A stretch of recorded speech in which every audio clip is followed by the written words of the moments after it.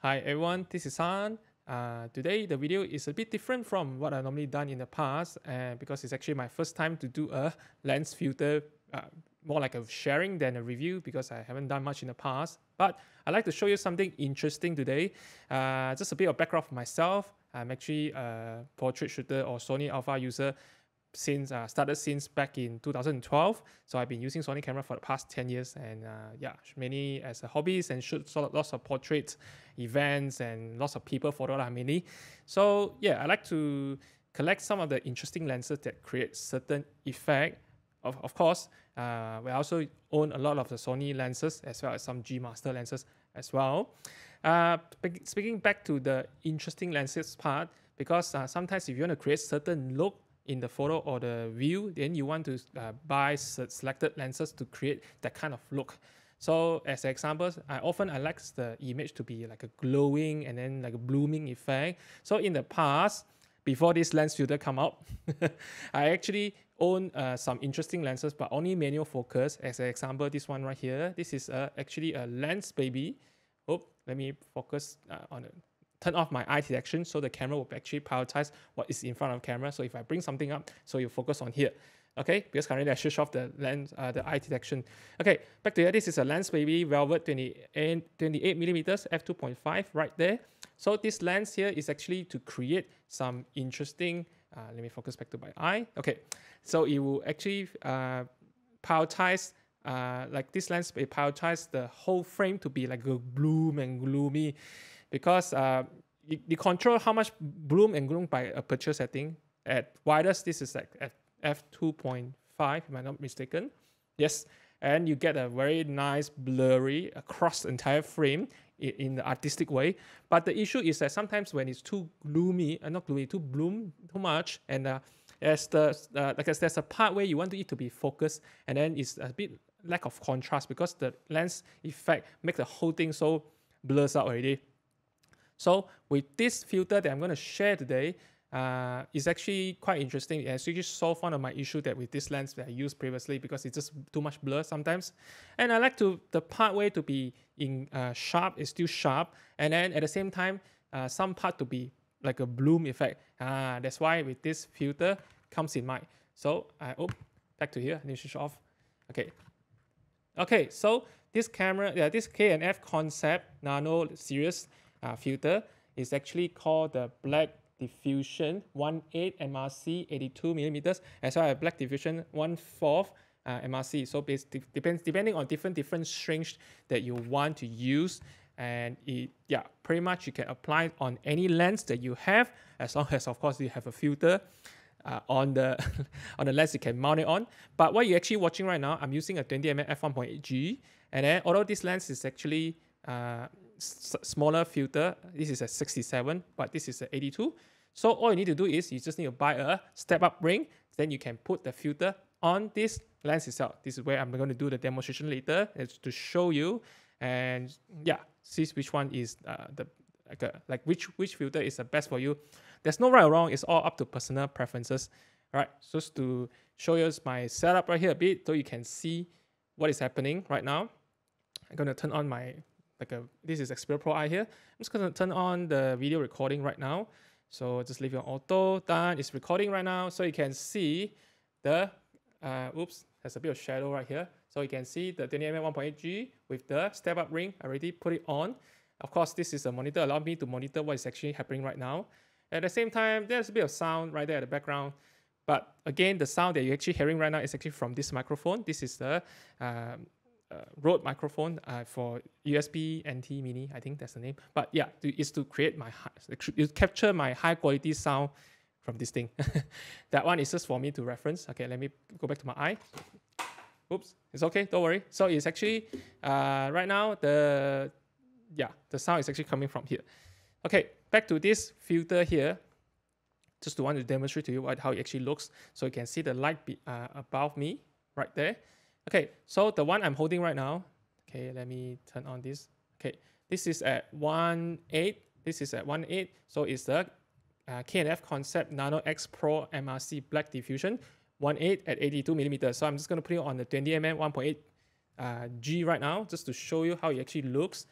Okay, so this is at 1/8 of the power. So you can straight away see this gloom effect. Ooh, very nice, right? And then you can see this shiny part here.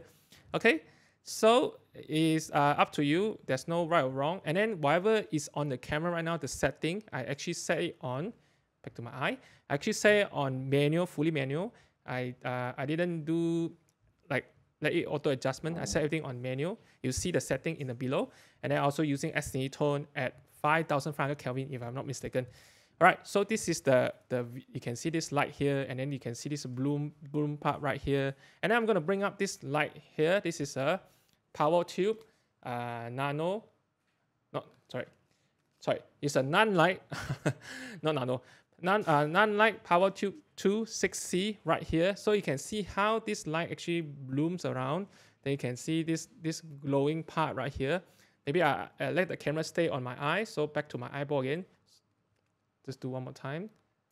Okay, so you stay on my eyeball. Yep. So with this light here, so you can see how it actually glow. Okay, you can see this effect right there. All right, so next is I'm going to switch over to another filter so you can see how it actually looks. Okay, I'm just going to take out right now. Okay. Again, I mentioned before, everything is on manual exposure.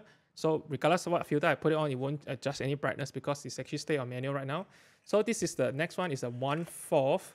Again, it's up to personal preference. There's no right or wrong. See which one you like the most. So this is at 1/4. Okay, so you can see, pay attention to the bloom area right here, and then this glowing part here, as well as this light, you can see. Yeah. So, yeah. Which one is the best for you? Again, it's up to personal preference. I think for me, I prefer the 1/4. Okay, I prefer 1/4 of the way how it actually glow and the lights around it. Okay, well, one thing I want to show you is that if I put my fingers above here, you can see this part here. If I go around, you can see it's very artistically interesting. Okay, it's like a bit of like a lens flare in a way, but it's not like a lens flare. But yeah, if you put a smoke something up and then like a smoke in the background, then if you do this kind of light source, it'd be quite interesting to have the shape of light actually coming off from like this part here. Okay, yeah. Again, this is at the 1/4, and just to do one more time at 1/8. Okay, so you can see from the back and forth. Okay, this is at 1/8. So again, once you put it on, it will, yeah, you can use it to take a photo, you can use it to take a video. Nothing, there's no right or wrong. It's up to your personal preference, and this is at 1/8. All right. Okay, so supposedly the 1/8 should have less blurry effect or gloom effect. Okay, not say blurry, like gloom. The way you focus is still sharp. It's still sharp. It's just that the gloom, the highlight area is the bloom effect will be less compared to 1/4 technically. Okay, but I also think that because of the 1/8 having less blur or gloom effect, the light transmittance value could be higher.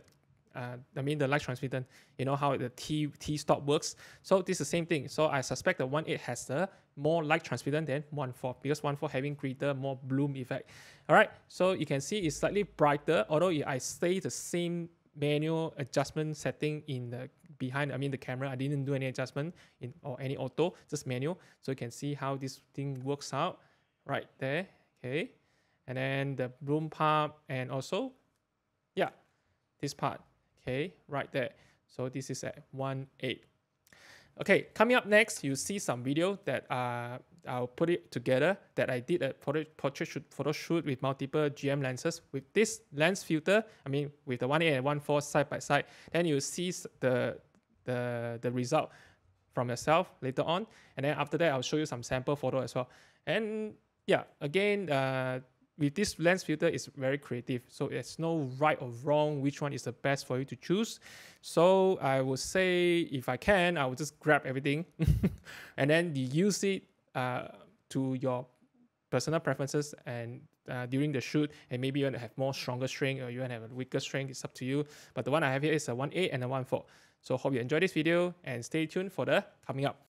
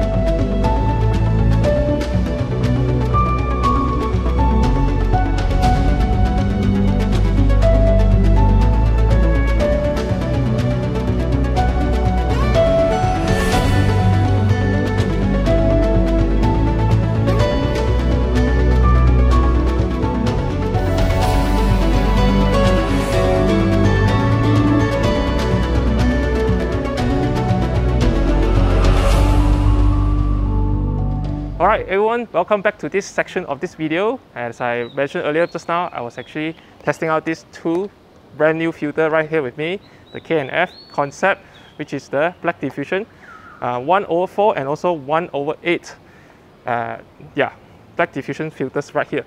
So I'm going to walk you through some of the demonstration right here, where I'll be shooting in this lovely Tamarin Square location, okay? And then I'll be using these two side by side, and you'll see the 1/8 and the 1/4, what are the differences in terms of the natural light shooting. And of course, the gear you're seeing right now from the Alpha 1, as well as some of the G Master lenses that I'll be using, these two together. As I mentioned also earlier, I'm using a step up ring, so you can actually buy the largest filter, which is the 82mm right here, and then I'm using a step up ring on the certain lenses, so I can use this filter on across all different lenses. So stay tuned for this video, and then you can see which one is the better for you. Of course, my personal pick is, both are great. So I would just say, if you like more dreamy effect, the halo dreamy effect, as I'm using right now, I'm actually shooting with a 1/4 right there, and then you see this a bit of glowing effect.